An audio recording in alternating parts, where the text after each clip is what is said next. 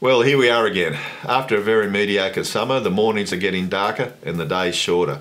Welcome to autumn. Normally after a hot summer, I welcome the change of season, but a bit like the last 2 years or so, everything seems to be blended into one. Well, what is the South Coast property market doing as things cool down, you ask? Over the last 3 months, according to CoreLogic, the major cities have slowed or gone slightly negative in price growth, and auction clearances have dropped. Canberra was one of the exceptions, with a further 3.1% increase over the last quarter. Regional areas combined still had a 5.1% increase over the last quarter.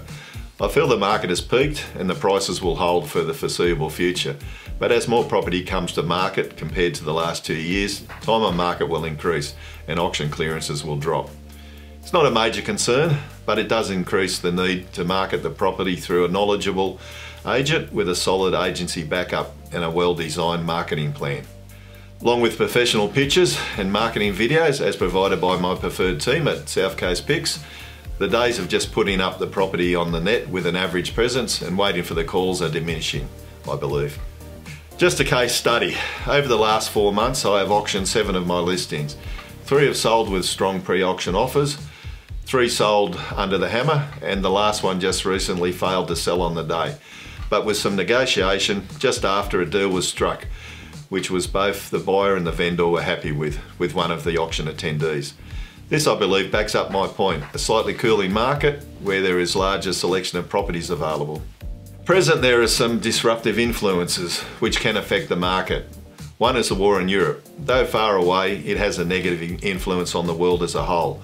Federal elections also seem to create uncertainty, and there are some small interest rate rises in the wind.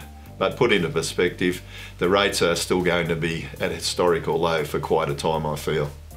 On the positive side, a strengthening economy, extra incentives in the budget for first home buyers, plus a return of migrants should help offset some of the slowing demand.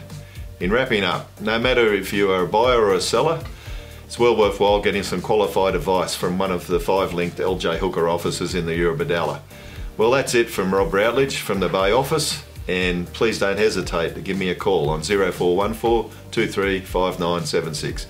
No matter whether it's a block of land in town or a 200-acre farm, I'll look after your best interest. Bye till winter calls.